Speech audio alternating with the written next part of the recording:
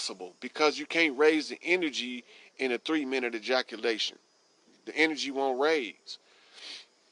There's a lot of techniques. I'm not going to go on over them here because this is about identifying the fallen ones and what happened to them and where they at. Okay, so now you've seen them in Genesis 6, right? When they married the daughters of men. When you get to Psalms 82, they give you a whole discourse about the royal family being gods in flesh and falling like the princes and dying like men. It's telling you about your reincarnation cycle, or we can walk in too. If you want to know about walk-ins, the book is by Ruth Montgomery, and I think it's called Strangers Among Us. And they talk about the walk-ins in detail, and there's not a whole lot of people that can understand it. Not necessarily. Your pineal gland can be calcified and you can still have your psychic abilities intact. It's just that it'll be more difficult or restricted in how much of it you assimilate. I'm going to give you an example of what I'm talking about. You have a child born that can see stuff naturally. And over the years, his pineal gland start to calcify the same as regular. But then something happens, but he can still see. But it's calcified. Now, the pineal gland in and of itself is not the only part of the awakening process. When they focus on the pineal gland, they are talking specifically about the third eye alone. They're not talking about the third eye and the ascension. They're just talking about seeing clairvoyantly when they're talking about the DMT and the pineal gland. You have a bigger portion of the brain called anterior gyrus that is your direct hotspot to source, meaning that it's the high-speed internet version of talking to God, and it's go through your anterior gyrus. It's about a spot about that big, probably about the size of a small plum in the brain on the right hemisphere. When God try to talk to you or give you information,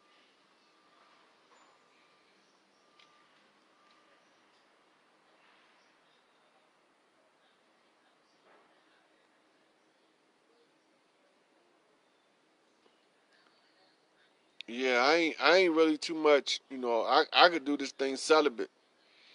But, when you be trying to heal people, they still think you under the curse. They think you on some sex shit. And they tend to look at it from a slanted view. And the gods are more likely to be falsely accused of crimes. They more likely to be arrested on trumped up charges, moved from positions of power. They know who we all are. It can't be a secret if the plan is already laid. Now, if the plan is already laid, there has to be an end to it. It's an end game. This is the end game I'm giving y'all, because y'all have to know what the punishment was. So, black people kicking and screaming about how bad white people been treating them for 400 years. I got some real bad news for black people. You're not punished for your sins. You punished by your sins. The dirt you did is the dirt you getting back. But here's the kicker. The volume been turned down on your discrimination because you couldn't have handled the shit that them people went through. That's why you ain't want to touch them. That's not right. You mad now because you ain't allowed to have shit. You ain't allowed to do shit, be shit, and become shit. For 400 years, you've been going through this demeaned position in the global society. How did you get here? How the fuck did you get here? Why are you here? And if you the baddest motherfuckers ever bred on this planet, why you at the bottom of the goddamn barrel and how did you get there? You don't know none of the answers to that shit. Then you can stop crying about what the white man doing to you and look at the shit for what it is. The white man ain't doing nothing to you. What the fuck are we doing to him? Using them for a weapon against each other. That's what we doing to him. White supremacy wasn't written by white people. I hate to be the one to disappoint y'all. But I don't give a fuck. I'm going to tell it like it is. You just going to have to be disappointed. All of the social issues that we complain about are part of the fucking punishment for doing the dirt we did. Or the dirt we let them do, I should say, because we ain't the ones did it. The invaders did the dirt, and we stood by. We didn't do what a guardian is supposed to do. When you babysitting and you see the kids about to fuck some shit up, you supposed to stop them. We ain't stop them.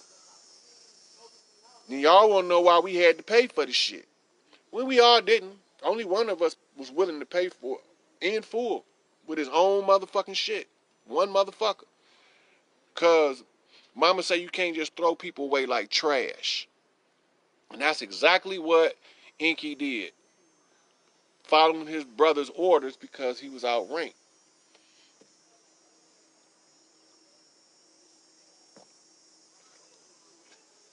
They threw them people away in Europe. And Ia's wrote. Ia is Inky. Ia is Inky. When they say they threw him away in Europe, they ain't lying. And that's why Ivan Van Sertima had to go and find African presidents early Europe. Because it wasn't no Europeans before 10,000 years ago. Wasn't none. When you see them talking about Cro-Magnons, Australopithecus, and Neanderthals, them was niggas. That's what they call us today. Them was niggas. Them was thugs. Them was us. Wasn't no pale-skinned European. So what did we do? What was the cleanup? What was the remedy? In order for everybody to be on an equal playing field, on the same level, first of all, them people needed to be able to rule an empire. They came from being perpetual servants. It's in your books. It ain't no secret. It's in all your books. Now you want to bitch, cry, moan, kick and scream about injustice and inequality when you created this shit. If you didn't create it, you stood by and let it happen. And mama said, well, baby, the sealer is as good as the stiller. That's right. That's right, Portia. You know the Thuggy was Queen Kylie's way of keeping the balance of wealth. With her Robin Hoods. With her Robin Hoods. They was robbing the hood. Anyway, so when we was expecting that they would clean that shit up and they had no plan for it, somebody had to clean that shit up. Somebody had to clean up the dirt they dropped over there. So when the queen gave the order, because she did give the order, it wouldn't have never happened. What they call your 200 fallen didn't fall. They came to clean up the shit. Clean up that genetic mess. They had to answer the grievance to the God that said we have no right to a sin and no right to eternal life. All we do is work, die, and that's the end of us. What about us? It's in there. Wisdom of Solomon. Look it up. Don't believe me. Go check that shit out. Stop letting these motherfuckers trick y'all. Y'all know what the hell going on in the world. So if they don't got a right to a sin. Now remember in Genesis, they didn't get kicked out for assimilating the knowledge, good and evil. They got kicked out to prevent the consumption of the tree of life. Well, where is this tree? How big is it? How tall is it? How deep do the roots go? Is it on the earth or is it in the astral? Is it on another planet? Is it on a ship? Is it a bonsai tree? Is it held in somebody's personal motherfucking garden? Where is this goddamn tree of life? It's in you. See, your chakras was blocked. As a European, they had 5 of 7 chakras blocked. They only had sacral chakra and second chakra, which is between the pelvic bone and the navel. And then once they was able to assimilate that knowledge, there was a barrier put in play. They put a parasite that can be passed on genetically in the DNA into the central nervous system, and it causes the Stephen Hawking effect. It causes what's that shit called? Huntington's Graves disease. Causes the brain to die at a rapid rate, but it only affects the left hemisphere, and it causes them to start having a palsy and the atrophy because there's too much information the brain can't fire. Now, if you want to know a little more about it and you can understand it a little better, Dr. Frances Cress Welsing has a debate with a eugenicist from the 70s. And in that debate, she is describing the Huntington's Graves disease and its effect. And that this was a major issue with eugenics and the eugenics philosophy. Now, the eugenics philosophy is exactly the opposite of what they're telling you it is. So the eugenics philosophy is the cleaning up the genes so that the undesirables doesn't reproduce. So what do they mean by the undesirables? You got to read the eugenics manifestos, they reports and their writings. Those who have birth defects was considered as the undesirables, that they didn't want to procreate. And the only way that this is possible on Earth with the genes on Earth. Now you got to keep in mind, we on Earth, so we're going to deal with it from an Earth angle. When you look at all of the DNA on Earth, the only DNA that can clean up the Huntington's Graves disease is Dogon DNA or Zulu DNA or one of the what they call sister tribes, because of something known as the healing factor or the recovery factor in the blood. What this does is it allows it to capture a birth defect in utero, basically wrap it up and spit it out before it can manifest in the child. But in order to maintain the status quo, they have to artificially create birth defects. Why do they have to artificially create birth defects? In order for eugenics to effectuate the needed cleanup of the genetic defect, in order for it to work, it has to be a system in play where it's a misdirection, or because just like no self-respecting African would date or sleep with Europeans before the cleanup started, Europeans didn't too much care about Africans either. It was a xenophobia, the fear of strangers, that is the reason the Europeans, they didn't trust nobody, because all they knew was deceit, treachery from people that don't look like them. So now when we talking about racism and political differences and divide and conquer, we got to trace this shit back to the source.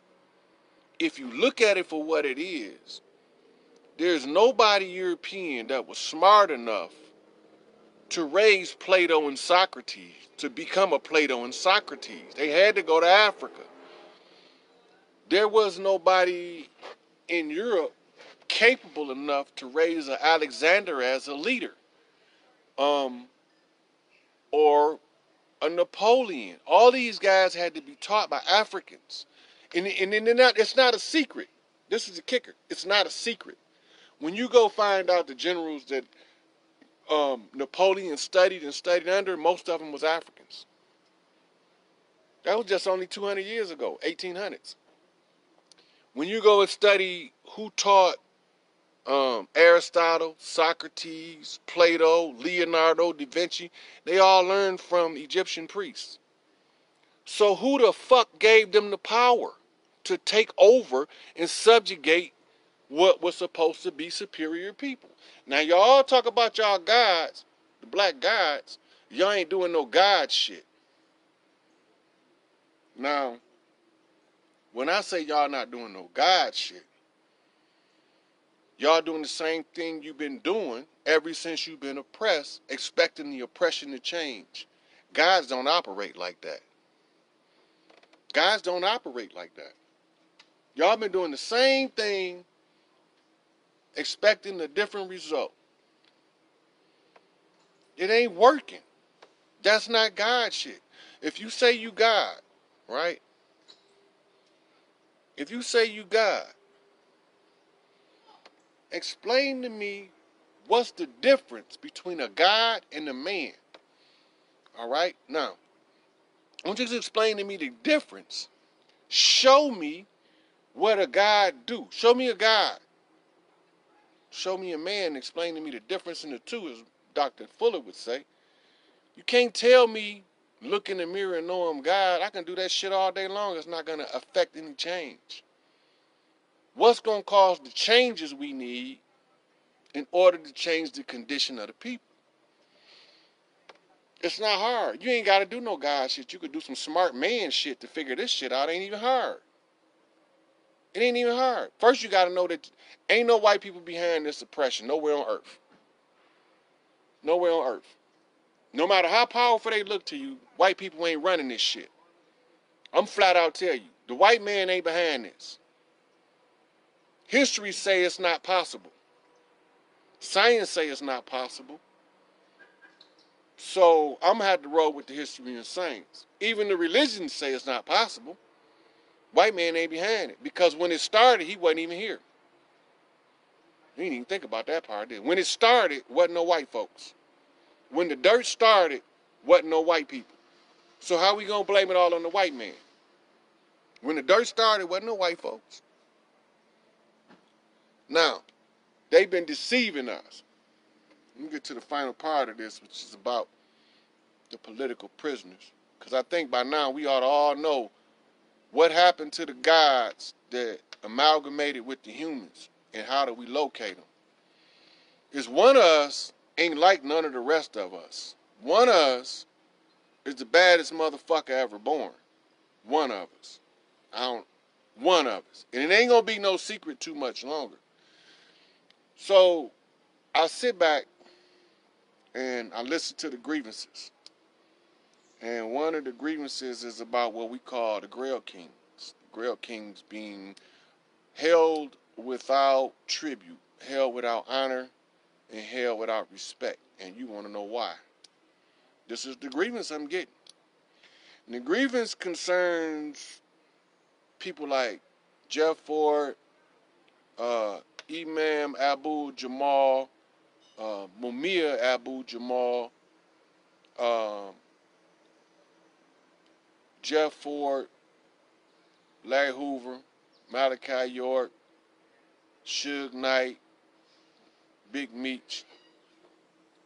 Anyway, so all of the grievances is the same. Is the leaders that we pick get took out the picture, and that the Hellenized leaders they want us to have get promoted. So this is the grievance. This is the remedy. The resolution for the grievance is the class action lawsuit of anybody with a case stemming from a drug conviction. And this is why. According to 42 United States Code 1983, the color of state law, or the color of law actually, 19 United States Code 242 and 18 United States Code 242. These are actionable offenses that the government can commit against a citizen by creating a condition where the citizen commits a crime but they're actually acting as a de facto agent of the state. Anybody with a drug case in America need to be part of the class action. Anybody with a murder, robbery, home invasion, or anything